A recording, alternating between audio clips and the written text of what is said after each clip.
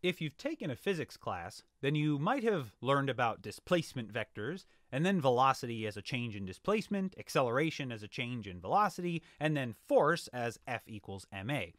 But with sketchy physics, we're not going to start with displacement, we're going to start with forces. So that means we're going to kick off this lesson with a push, because that's what a force is, something pushing on something else. Well, sometimes it's more of a pull, but a pull is really just a special kind of push if you think about it. In fact, this was Isaac Newton's first law of motion. Without some kind of force coming along to push, you either have no motion at all, or you just have some really boring motion, constant motion in a straight line forever. We've depicted force with this giant newt pushing a boulder on his way to siege this castle. Why'd we pick a newt for this Newtonian Mechanics lesson? Oh, we just picked an animal at random. Total coincidence. Even though all forces are pushes or pulls and they behave the same mathematically, there are a bunch of different types and sources of force.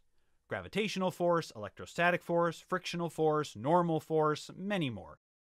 Our boulder-pushing newt is wearing a multicolored tunic to represent the wide variety of forces.